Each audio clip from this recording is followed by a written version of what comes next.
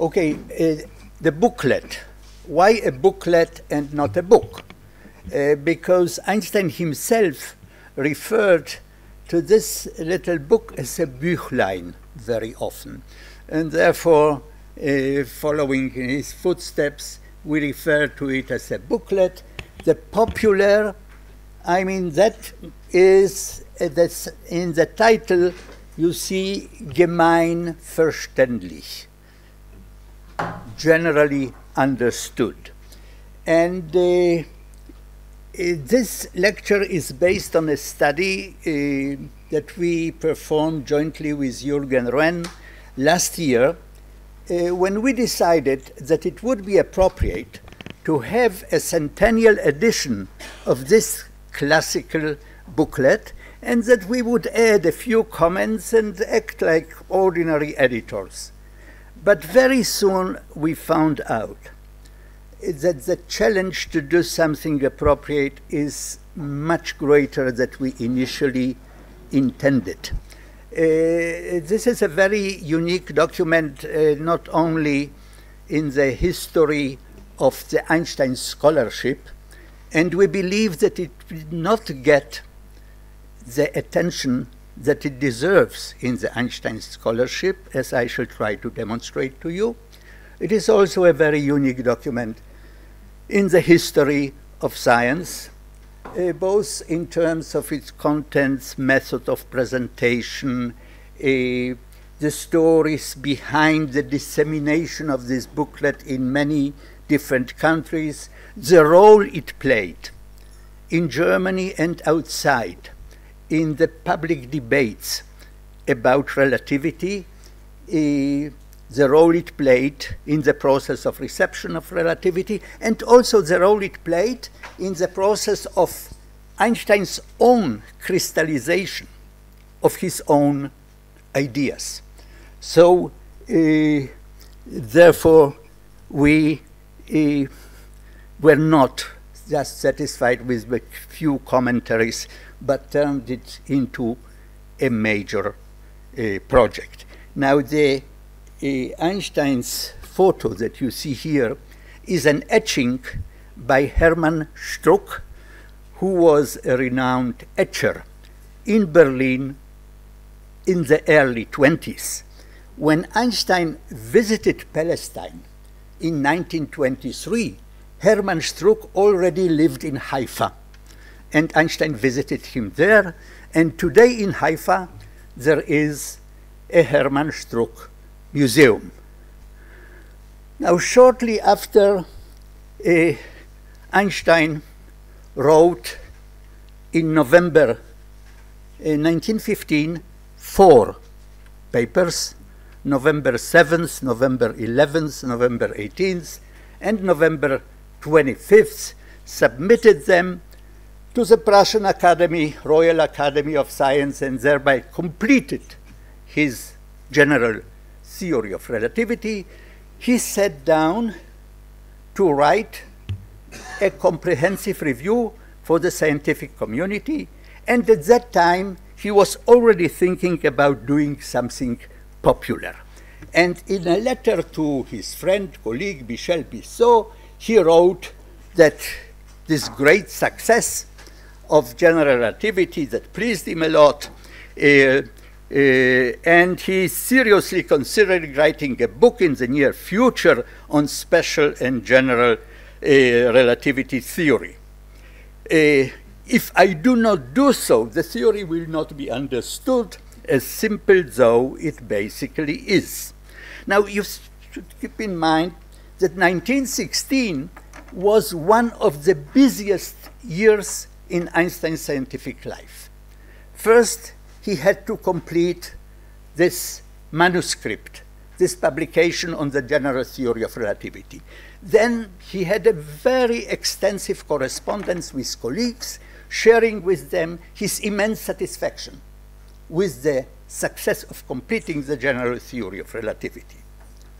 Then he wrote this book or booklet, and in the midst of everything, he also published two one of the most seminal papers that he ever published, and those are the papers on the interaction between electromagnetic radiation and matter that gave rise to these, that explained spontaneous absorption, spontaneous emission, absorption, the Einstein coefficient, and at the end of those papers, he wrote another letter to Michel Besseau telling him light quanta are now established.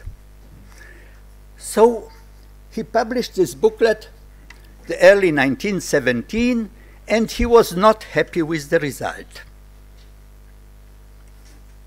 And another letter to Besseau. You see, I am already quoting 3 letters to Besseau, but Besseau correspondence was not on Diana's this round chart of people he corresponded with, and expresses here some disappointment with the result. But in spite of his self-criticism, this booklet had tremendous success. Within 5 years, there were 14 editions in German. And after the war, in 1947, Einstein was approached again by his publisher, the Viehweg company, suggesting to him to produce another edition, that it is appropriate now to produce another edition after the war. As you will hear, there is a renaissance in the interest in general relativity, but then he responded in a sharp letter, 2 sentences, one of them saying, "After the mass murder of my Jewish brethren by the Germans, I do not wish any of my publications to be issued in Germany." It had to wait 7 more years until he changed his mind, and in 1954 he did approve another, the last in his lifetime, edition of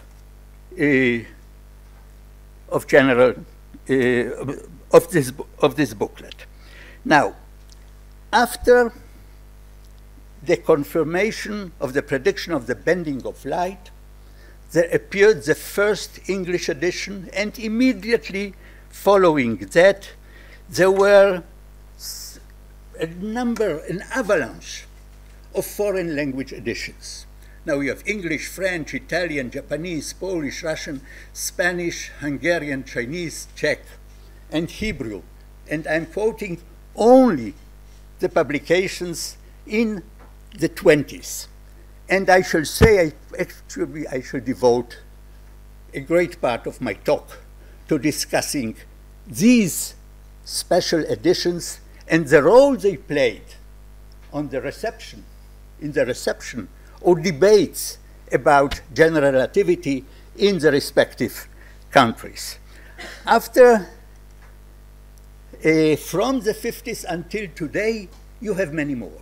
You have Arabic, Armenian, Bulgarian, Croatian, and until today, all these editions, by the way, all these publications were followed by new printings, new editions. For example, the Japanese one, which is mentioned here, there were 6 editions within 1 month of the first publication. That was the interest in this booklet. This year, the staff of our archives have been approached by a Vietnamese publisher, by a Slovenian publisher, and I don't know who, who else.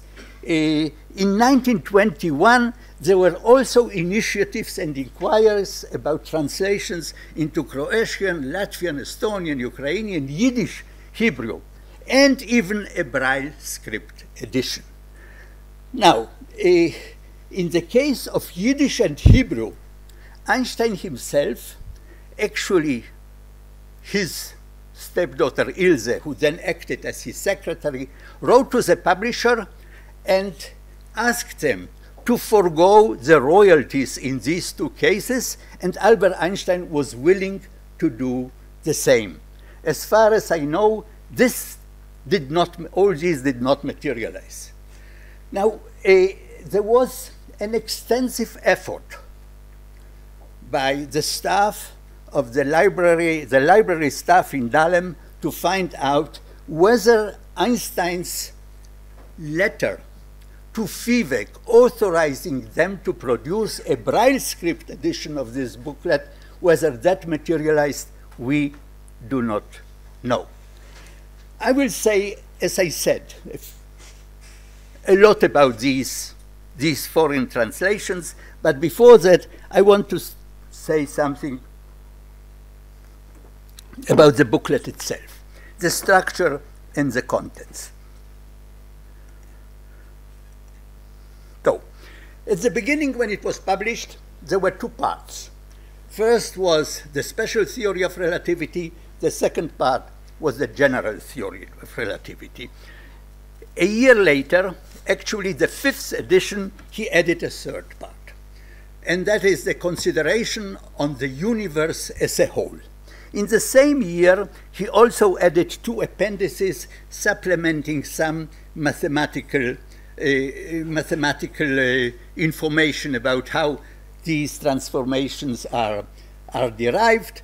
But then the really interesting additions, the appendices that he added much later. 2 years later, there is an appendix, an extensive appendix, and I shall not talk about this one, but I shall rather say a few words about the other two appendices. The structure of space, according to the general theory of relativity, and I'll devote some time to discussing the fifth appendix, which he wrote in 1952 and was first published in the English and German editions in 1954. And I'll try to convince you that this appendix is a standalone, a unique, important, very sophisticated document, which may also have been overlooked in the Einstein scholarship. So what can we say about this, about the style of this? This booklet is Einstein's attempt to enable the general reader with no background in physics to grasp and appreciate the grandeur of this great discovery, and, as Einstein himself puts it, to give him or her a few happy hours of suggested thought. Now, Einstein appeals to the reader's intuition. There are a few scattered equations, but hardly any. And it is maybe almost the first time that he extensively uses such metaphors as trains and embankments and these creatures crawling on curved surfaces and several others. Occasionally, the style is a style of posing a question to the reader and letting either the reader or Einstein himself answering those questions, and these styles look more like a one-sided Platonic dialogue. Now, Einstein's attempt was to produce something that is excessive, that is generally understood. He partly succeeded, but it is not a popular book in the usual sense. There are many jokes which he himself sarcastically expressed. He said that the Gemeinverständlich in the title should be replaced by Gemein Unverständlich.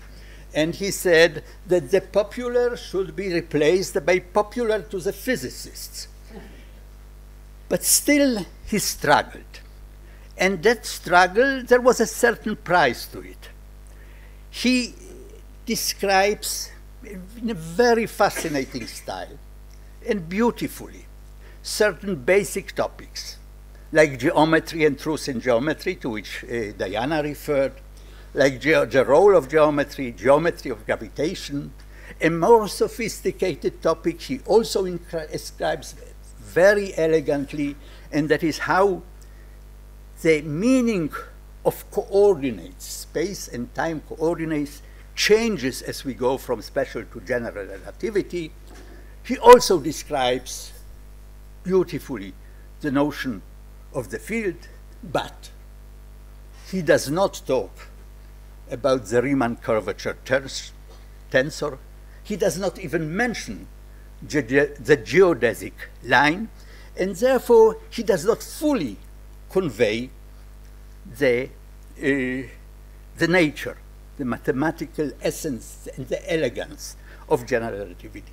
Still, there are many, many aspects which, as I said, are fascinating. And let me say just a few words about cosmology and then about the fifth appendix. Now, at that time, before Einstein, nothing reliable could be said about the universe as a whole. But Einstein very quickly, after completing his theory, realized that it can be applied to the initial consideration of the universe as a whole. There were no observations, but general relativity imposed certain mathematical constraints on what one can do or not do. For example, Einstein was convinced that the universe is static and there is a quasi-homogeneous distribution of matter in the universe.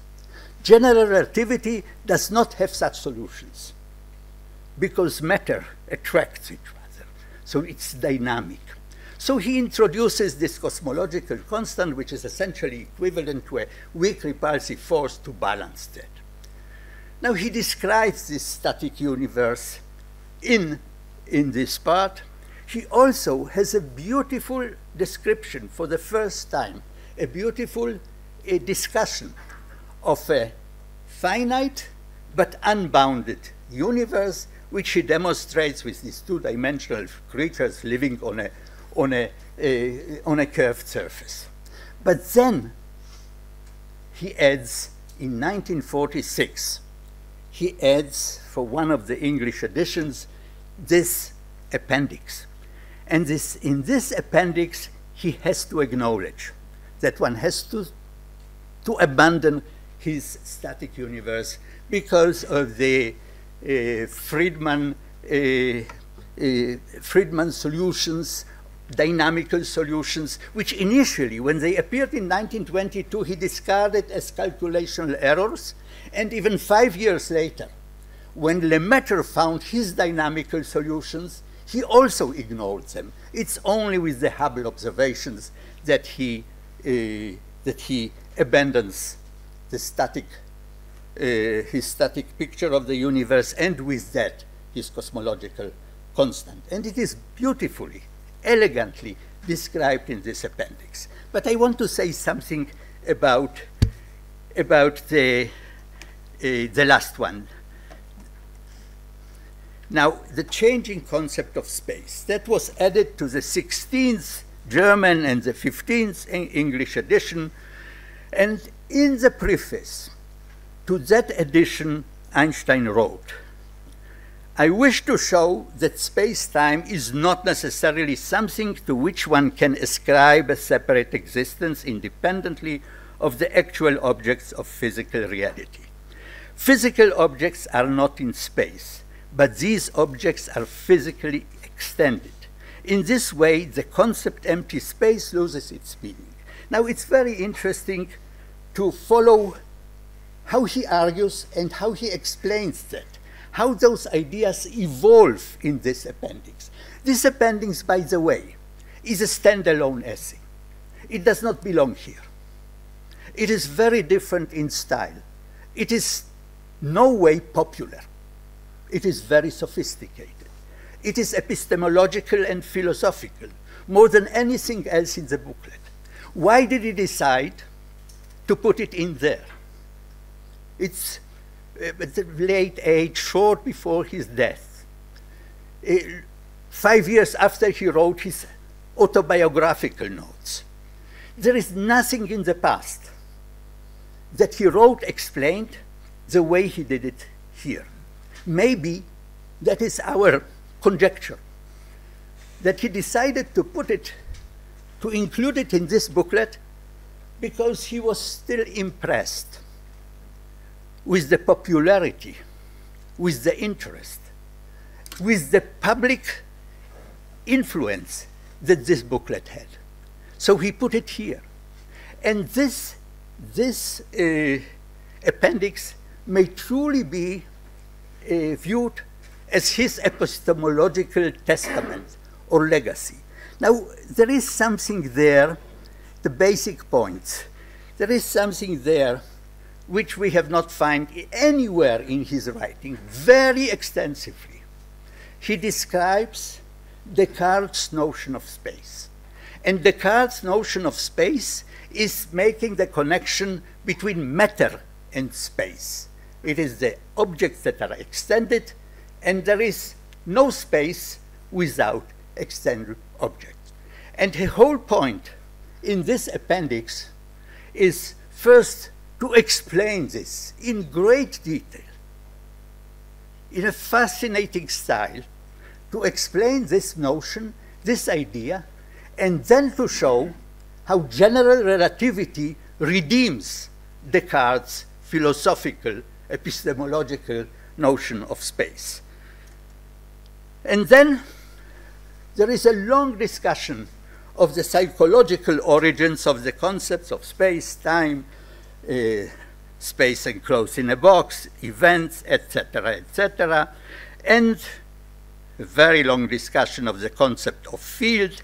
And field initially in physics appears in the context of continuous distribution of matters and properties of matter in the field, and gradually it is emancipated from matter, and it has a meaning and a broad meaning of its own. And then finally he shows that space-time does not claim existence on its own, but only as a structural quality of the field, and that is modern interpretation of Descartes' idea. Now, it's an extensive, a long paper. But what I find very fascinating in this paper also, in this appendix also, is the concluding page. And in the concluding page, he makes two profound remarks, very personal remarks.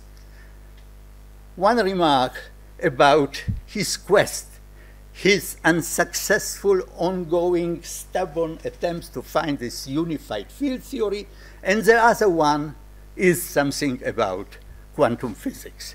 And the way he does it, the concluding remarks, first he says, it is common to all these attempts, to all these, should be these attempts, to conceive physical reality as a field. These attempts are his attempts to find a unified theory, one which is a generalization of the gravitational field, and in which the field law is a generalization of the pure gravitational field. And by this I mean a theory which describes exhaustively physical reality. Now, physical reality is the key word here, because he then asks if it's possible at all to achieve that goal. And now this time he does not criticize quantum mechanics itself, but he criticizes the physics community that it almost unanimously abandons this idea, and the conviction prevails that the experimentally assured duality of nature can be realized only by weakening the concept of reality. And his own, and this is the last sentence in this booklet, maybe the last sentence that he wrote on such matters, I think that such a far-reaching theoretical renunciation is not for the present justified, and that one should not desist from pursuing the past of the relativistic field theory. And it is because of this that we refer to this as his epistemological legacy. And let me now conclude with this part and move to describe the different translations. And here there is, everyone is a story in itself. But at the end you will see that there is something in common, and that we shall then summarize. Now, the first one was the English translation. And Einstein was approached by Robert Lawson, a lecturer in physics in Sheffield University, asking him for permission, suggesting to him, I mean, he suggested many other things, but we don't have the time to discuss it, just to translate this booklet. And Einstein agreed, and as Einstein was, and he also agreed to write an article about relativity for nature. And here is an interesting, as I told you, I will also share with you some anecdotal material. So here is a letter from Lawson to Einstein telling him the description of the content has to be as intelligible as possible to the ordinary man. Our travelers tell us that there is complete ignorance. A good many people seem to think that the book deals with the relations between the sexes. Relativity. Perhaps you would explain the meaning of the word and say something about the epoch-making character of the book and how Einstein's discovery affects Newton's law. Most people have heard about Newton and his apple, and that will give some kind of a clue if you relate to that. So again, the English translation appeared simultaneously in England and in the United States, and had many, many editions following that until today, by the way. There are coming editions, and Peter already announced that there will be a new one, but it is not just an edition. The text that we wrote exceeds the text of the booklet. Anyway, so let me say a few words about the French, the Italian, and the Spanish edition. Now, why do I lump them together? Because there is something in common in these three countries. First of all, in all these three countries, initially, the interest in relativity is not in the physics community. Only Paul Langevin in France is one who, became involved at the very early beginning, and I mean specifically general relativity. Poincaré is a different story, and I'll say something about that, but that's a unicum. Everywhere else, it is the mathematicians, the astronomers, particularly in Spain, the engineers, and I'll say something about it, the philosophers, and the general public. It is, I don't know, maybe to us, surprising, but interesting, how much the general public self was involved in those debates. It is because of that, because of this general interest and the misunderstanding around it, that there was such a need for a popular, excessive explanation of these revolutionary ideas by the master himself. That partly explains the popularity of that booklet. So we have that. Now, as I said, main interest there. Now, there are extensive public debate. There is a lot of skepticism, criticism, misunderstanding. The debates are not strictly scientific. They are influenced by ideologies. They are influenced by political attitudes. I'll give examples of that. In France, the Academy organizes several debates, public debates. In one of those debates, one of the most prominent scientists in France, Émile Picard, was very critical. He claims that it is too early to decide for or against the theory, expresses mixed feelings on the conceptions of space and time on which the special and general theories are based, refers to them as metaphysics rather than physics. Now, the other thing that is in common for these three countries that in all these three cases, the booklet, our booklet, is printed, disseminated, read, shortly before Einstein's own visit there. And Einstein visits everywhere, changes almost dramatically the attitudes and the understanding. And for example, immediately after his visit in France, Einstein receives a letter from Maurice Solovin to Einstein: your efforts in Paris were in fact extraordinary, but if one takes into consideration the great result you achieved, you will admit that it was worth the effort. The standing of your theories here is entirely different now from before, and regarding personal impressions, people consider themselves very lucky to have made your personal acquaintance. Now in Italy, something similar happens. In Italy, the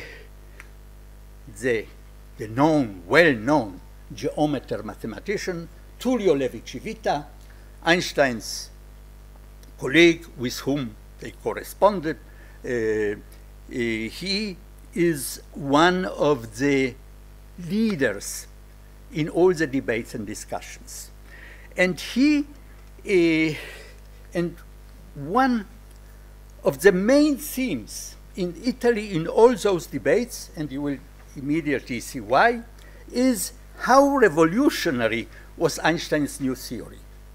Because to many there, the view that science may undergo a revolution is unacceptable. And Levi-Civita publishes a paper which is very influential, how a conservative could reach a threshold of the new mechanics. And this paper is translated into Spanish and French and discussed everywhere. And the idea is that no scientist should be fearful of the new, but researchers have to be conservative. They have to protect established paradigms and be critical of any effort to abolish a successful theory. And in this context, in Italy, in response to this dissemination of this Einstein's new ideas, there is a manifesto, an appeal by astronomers, signed by prominent astronomers, that calls to save Newton's law. And to that, one of Italy's prominent mathematicians, Roberto Marcolongo, a friend of Levi-Civita, writes, the great law of Newton is not in danger, just to pacify things. On the contrary, one of the most beautiful characteristics of the new theories is that they conserve the glorious edifice constructed by Newton, while improving it with modifications which are qualitatively very slight, but conceptually grandiose. So now let me show you a few of the cover pages, of the covers of these publications, and here is the Italian one, and Levi-Civita initiated them. He asked Einstein for permission, and he also writes an extensive, intelligent introduction about that, about the speculative importance of relativity. He emphasizes the word speculative, and we'll talk about it in the context of another introduction to the French edition, and is so enormous that in a few years more than 700 works, books, smaller publications, and articles have been dedicated to that. The engineer Callis is the translator of the book, who sought to satisfy the natural desire of our co-patriots by a translation of the mentioned volume by Einstein, which reflects his thinking in a distinguished and faithful form. Now let me go to the French translation. Now the French translation, it was translated by Madame Bouvier, who was a student of Émile Borel. Émile Borel is a mathematician, also an acting politician in France.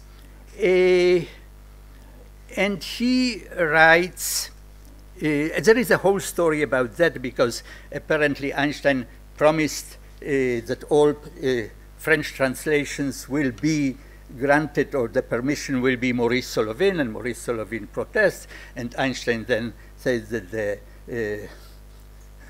anyway, 2 years later, there is a new translation by Maurice Solovin without any introduction.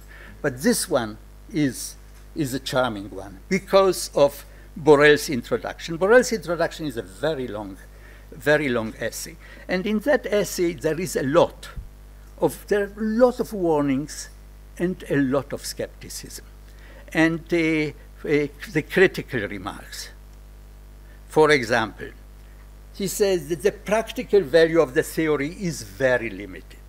There is approximately the same numerical relations between the theory of relativity and the order in mechanics as there is between the sphericity of the Earth and the art of architecture.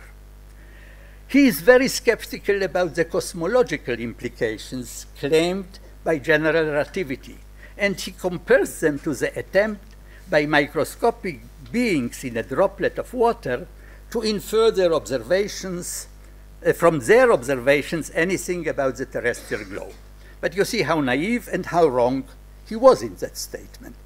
Because we, the small creatures in the droplet, in our droplet Earth, are now inferring about the whole universe and how it started and what happened.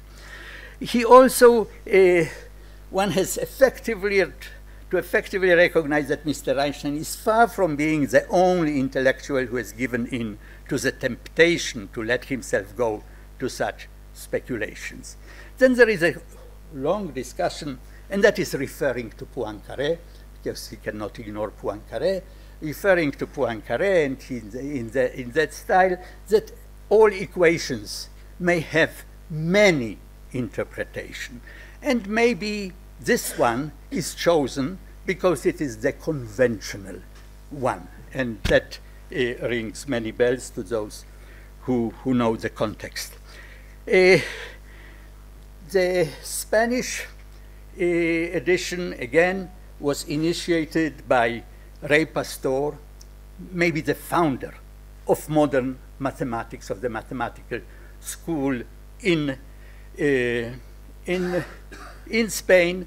It was published first in a mathematical newspaper, then as a standalone. There was a great interest in Spain among the engineers. And the engineering schools, all of them, installed mandatory courses on relativity. And in the recommended readings for the students was Einstein's booklet. Now there is a whole, of course, contents, because this is a Jesuit society and the Jesuits get involved, and I don't have time to get into all these details, but let me now go to the next one, and that is very different, and that is the Polish translation. Now in Poland, from the very beginning, the entire physical community, the community of physicists, is deeply involved, interested, active, corresponds with Einstein on those issues. And there are several schools. There is Warsaw, there is Lwów, and Poland was divided and reunited in 1918, and all that has to do with that. And there is a very interesting man, an engineer, Maximilian Huber, who publishes this, translates and publishes this book with a very, very long introduction. And in that introduction, first he talks about the popular. It's not popular in the usual sense. It's interesting. It is popular with physicists.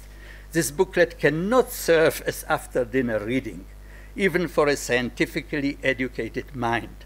But it may provide a reader who does not spare intellectual effort, moments of deep spiritual satisfaction, which are sensed by a researcher, and so on and so on. Now this introduction has one element which is particularly interesting, and that is in the debates and in the reception the role of anti-Semitism.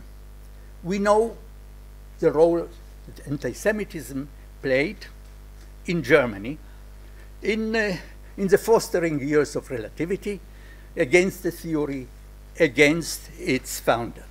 Now, Huber can understand that the Germans may be anti-Semitic. Prussian nationalists can be forgiven for being anti-Semitism because they have their anger for Germany's defeat. But he cannot accept that something like that would also occur in Poland. What could a judgment of scientific achievements through the prism of racial or national prejudice lead to? I observed such judgment recently on the occasion of the initial general interest in the theory of relativity in Lvov, and he hopes that this present publication and his public appearances and his public writings will break the ice of those prejudices and superstitions for the benefit of our scientific culture. And you see the patriotism here, 1918, after 123 years of Polish non-existence as a state, is suddenly reunited and emerges again as a state, so the reunited Fatherland. Now, the next one which deserves some attention is the Czech translation. What? Five. I will finish. The Czech translation is very interesting because here he writes, Einstein writes an introduction. It is in Prague that he actually had these ideas, the basic ideas about the equivalence principle, the formulation of the equivalence principle, and he describes it all in an introduction, which I shall not read to you. I'm glad that this booklet, just the beginning, in which the basic ideas of the theory of relativity are presented without mathematical formalism, appears now in the national language of the country, where I found the necessary contemplation to gradually give the general theory of relativity a more precise form. And the next one is the Russian, to which Diana referred. The translator here is Gregorius Itelson, a Jewish emigre from Russia, a philosopher whom Einstein held in very high esteem. He wrote, as Diana told you, an introduction, a brief introduction to this thing. It's Itelson. This translation was not written for Russia. There was a Russian community in Germany, 400,000. They had their own publishing house that published this paper, and this is the next one. And Itelson, by the way, I should tell you, when he was 74 years old, after that, he was beaten to death on Kurfürstendamm Street by a group of fascists screaming, "Beat the Jews," and Einstein himself took care of transferring part of Itelson's family to the Hebrew, of Itelson's library to the Hebrew University, where it is until today, and the rest he sold to support Itelson's daughter. And then we have the Japanese, and I shall skip that. I only want to tell you that Hantaro Nagaoka, who knew Einstein, wrote in the introduction something very nice, which I did not know about, that he quoted this classical Chinese philosophy book where there is a saying that if people sit in a large ship in the middle of the ship, they do not know that the ship is moving. So what else is more similar to the relativity principle? And then we have the Chinese edition, which is also published by one of the scholars who lived in Germany, and I have no time to do that because I want to go to the final one. In 1928, this is the Hebrew edition. And Einstein himself, not through any publisher, corresponded with the translator, Jakob Grünbaum, a Jewish intellectual who lived in Vienna, who wrote in the Enzyklopädie des Judentums, the Jewish encyclopedia in Berlin, And Jacob Greenbaum asked Einstein to write an introduction to this publication, but he did not trust Einstein. So if you look, that's why we have to see letters, Diana, that you are right. Because if you look at the back of the letter, Greenbaum suggests a text. And this introduction is word by word the text that he translated to him. And this is the text. Here it is in Hebrew. And the publication of this book of mine in the language of our forefathers fills my heart with special joy. It is a sign of the change that occurred in this language. It is not confined anymore to expressing matters related to our people for our people. It's universal. And Greenbaum in his introduction also talks about the difficulty to express such ideas in an archaic language, but that is it. And this year, by the way, the Magnus, the Hebrew University Press, intends to have a new edition in Hebrew of this booklet, translated by the brother of our chairman here, Dr. Yachin Una, so it will appear this year. So to conclude, now I read a few concluding remarks, because this is a short overview of some of the translations of Einstein's booklet. And that confirms what we already know, actually.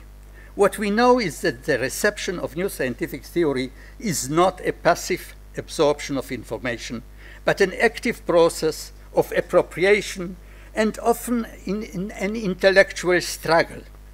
It is shaped by prior shared knowledge of scientific and public community, by its social structure, by its degree of specialization, by the status and value ascribed to science itself in a given society. And this booklet and Einstein's theory of relativity beautifully, convincingly demonstrates all that. And Einstein's personal contribution to this shift of perspective that science plays a major role in social and private life. He acted here as a cosmopolitan missionary of science, and this cannot be overestimated. He traveled from one place to another, and the common feature of all the interactions during his travels, in his correspondence, between Einstein and the various scientific communities was the significant increase in the awareness that basic science is a global endeavor of crucial relevance to all societies. And as we have seen, this foreign language edition of the present booklet, in many cases preceded by Einstein's own visit, had a major contribution to the intellectual debates which made this process happen. Thank you very much. It's time for one or two very pressing questions, but of course there'll be more time in the coffee break. Einstein wrote, special relativity does not compel us to deny ether. And later, he wrote, general relativity without ether is unthinkable. How do you compare this because to the common knowledge about the ether and the literature since then? And this is only one example. I can bring many more. All right, but the question is, what do you mean by ether? You see, when we talk about Einstein's concept of God and that he accepted God or denied God or this, all the question, everything boils down to what he means by God. And the same thing goes, you see, the second quotation is from the lecture that he gave in Leiden on the occasion of Lorenz's 60th birthday. And there is a whole, essay on that. And there you see, ether is essentially the field. I disagree. Okay. Well, we won't have a discussion. You disagree with what? That is what he meant, or that is what he said? No. You take a practical question. whether Lorentz theory and Einstein theory are equivalent or not, then Einstein says actually that the Lorentz theory and his theory are equivalent. You don't find it in the textbooks. Okay. This is absent in the German original, but it is only in the appendix. It is not in the booklet. Yes, but I know, but it's absent in the German original of the appendix. When he writes it, he writes it in German. Uh-huh. It's not there. In the German manuscript. And we found, Tillman found, we corresponded about it, a little correspondence between Einstein and Lawson, where Einstein says in the back of another letter that he wants that sentence to be added in the English translation because he wasn't happy with Lawson's translation of what came directly before and afterwards. And he wrote it directly into English, so there's no German counterpart. Yeah, so that's an interesting observation, but Einstein did not deny it. No, sure, he was, yeah, and that's an interesting.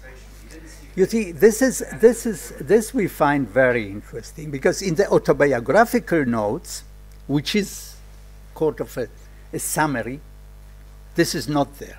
I mean, nothing of that kind, nothing of that style. And this Descartes philosophy, I don't know. I'm very cautious because I'm quite a novice. I don't know.